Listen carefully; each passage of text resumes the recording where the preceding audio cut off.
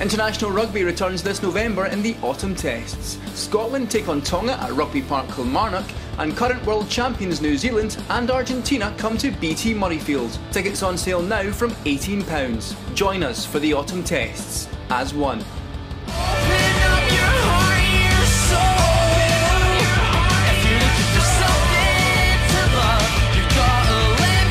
Visit scottishrugby.org.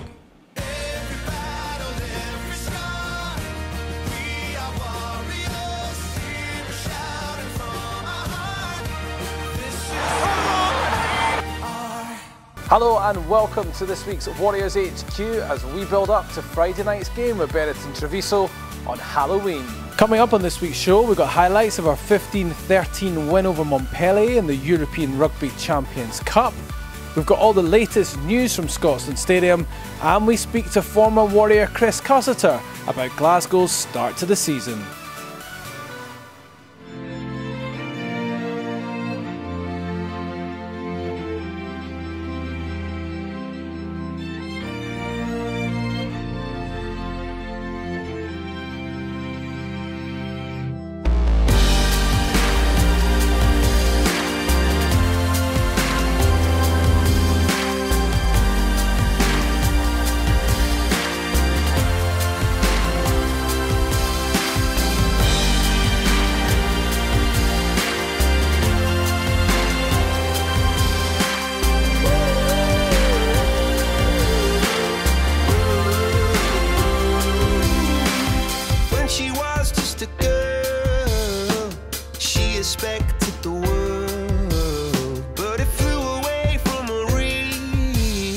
She ran away in her sleep and dreamed of paradise,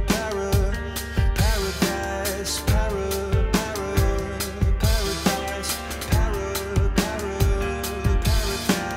Every time she closed her eyes.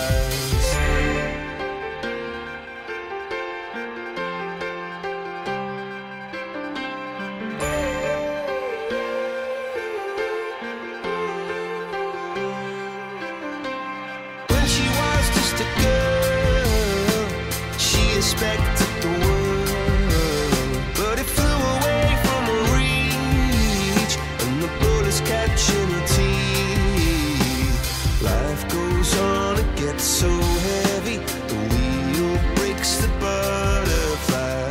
Every tear a waterfall. In the night, the stormy night, she closed her eyes. This week, 18 Glasgow Warriors players travel to Newcastle for a Scotland training camp ahead of next month's Viagogo autumn tests, and included in the group was Peter Horn, who was called up to the squad this week. Elsewhere, club captain Al Kellogg has been selected to lead the Barbarians against Australia at Twickenham on Saturday. That game kicks off at 2:30 and is live on Sky Sports 2. This month, Warriors camps were held around the country. 80 children aged between P1 and S2 attended a camp at Lochrange in Glasgow, and also for the first time ever, 40 children attended a camp held at Highland RFC in Inverness.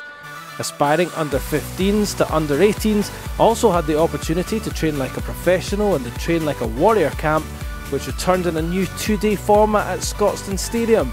As part of the camp, Warrior Centre James Downey did a Q&A session. And finally, QBE, the specialist in business insurance, this week confirmed a new 1-year extension to their official assurance partner sponsorship with the club. The QBE brand will continue to appear on the back of the Warriors shirt and around Scotstoun Stadium for the 2014-15 season.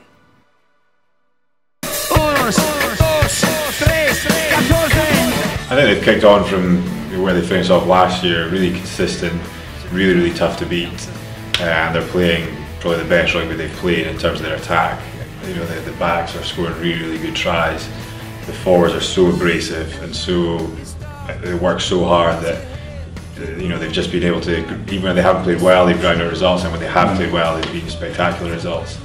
And you can see those guys have that confidence. You know, obviously that confidence is, you need that in international rugby, and there will be Glasgow guys in the team, and they have that winning habit, which is great to get. You know, when you're in that groove and everything, you go on the pitch confident, you know that you can win.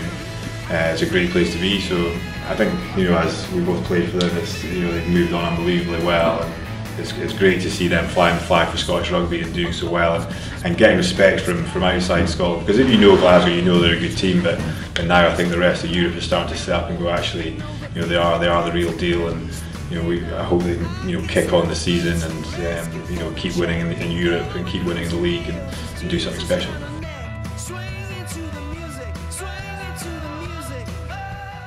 With the upcoming internationals, Warriors HQ will go on a break and will return on Wednesday the 19th of November at 5 PM ahead of our game with Scarlets. Best of luck to Scotland against Argentina, New Zealand and Tonga in the Viagogo Autumn Tests.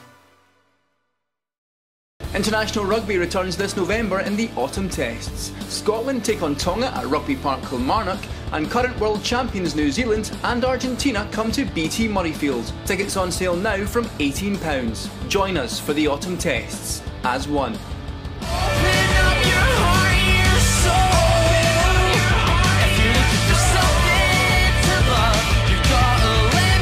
Visit scottishrugby.org.